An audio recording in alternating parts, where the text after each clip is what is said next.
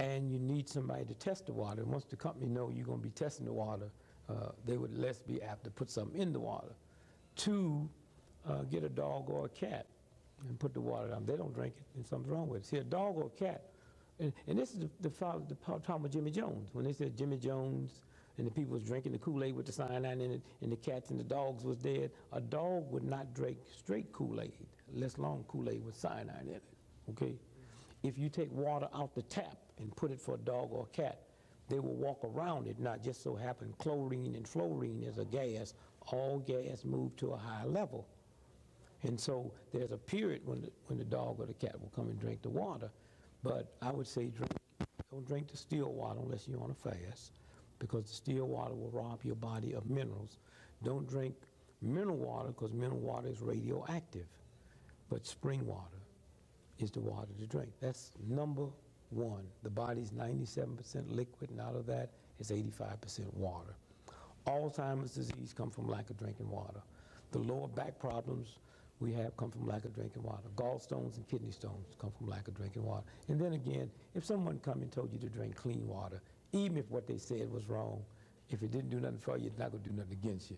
You have not put anything in your body that would create any type of problem. Number 2, physical fitness. And we as African Americans have to stop looking at physical fitness as some game. We have to stop looking at it as some age, as some sex. Every black person, regardless of how old they are or how young they are, babies get there. They move around in the crib, they do their thing. And so we got drinking water, physical fitness, and sleep. And if I had to rearrange that, I would probably put sleep first. Rest. One of the big horrors, particularly in the black community, it happens all over, is lack of rest. The body, the brain, 90 minutes after the sun go down, the radiation belt in the atmosphere do a flip-flop. And it recharges the brains, and all the sleep you get after midnight don't count. That's what the story of Cinderella's about. And so for those of you out there that's listening to me, try it. And usually you say 7 days. Let me tell you how you drink your water. When you start drinking water, when you're not used to drinking water, you're going to go to the bathroom a lot if you have a job. And God didn't leave leeway for jobs. You know, Jesus Christ is God's son. Jesus didn't work. You know, if you look at all the rich, super rich people, Prince Charles, they never had a job. And Queen Elizabeth, I don't think she even know how to spell it.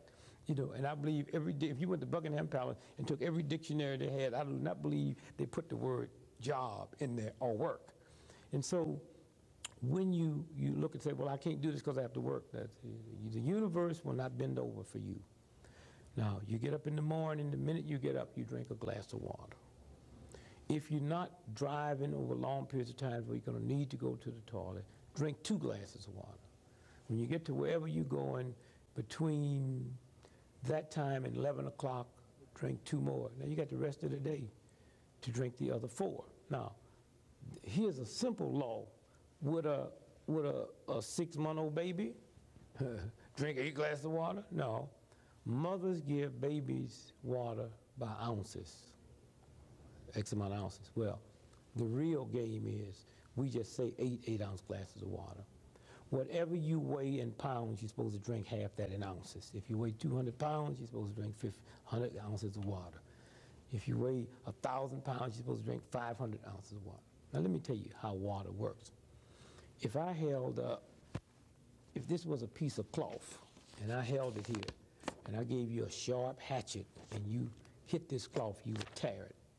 If I put this cloth in a bathtub of water and you hit it, you couldn't tear it. It floats with the water. The body's the same way. If you fall, if you're injured, if you're in an automobile accident, this is why babies can fall out windows, we read about all the time, and don't die, because the water balance is there. Okay, and rest. Even when you're not sleeping, rest. And when I'm talking about rest, I'm not talking about on the phone talking. I'm talking about taking some time out every day where you just close the system down.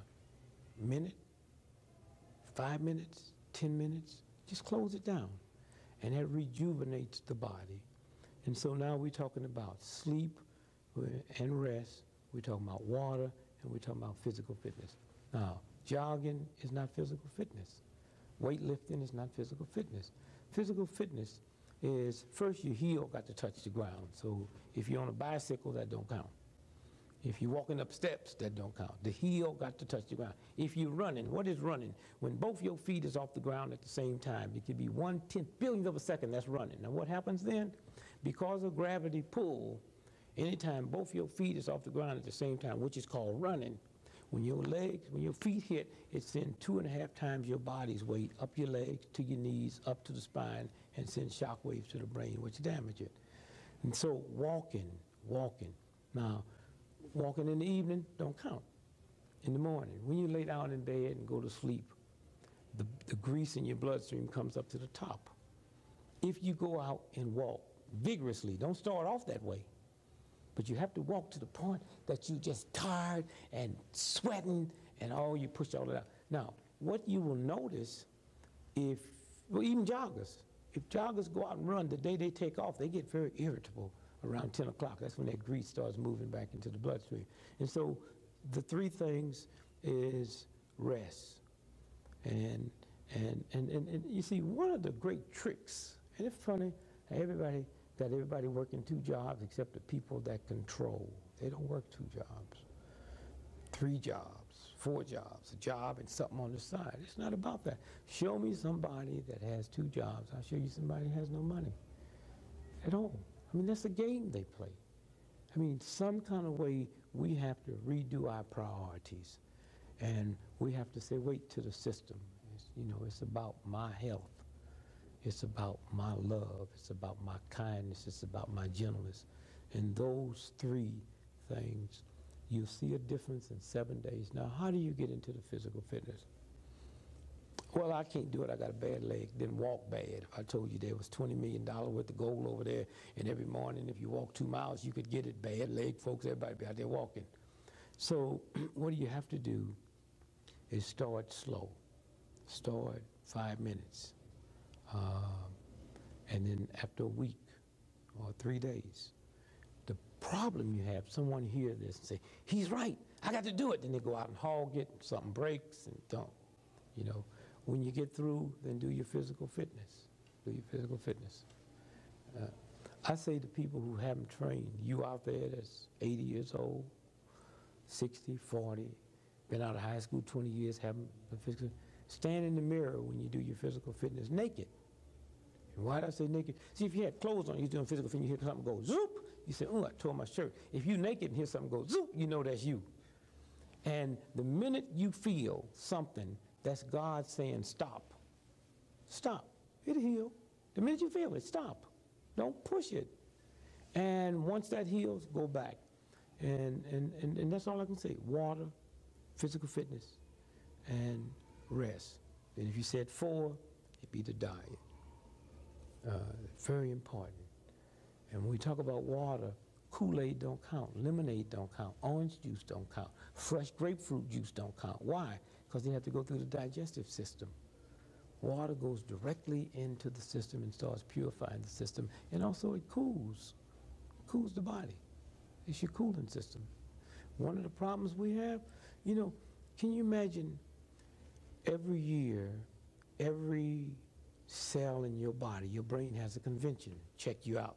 Say, well, what's old brother Greg doing this year?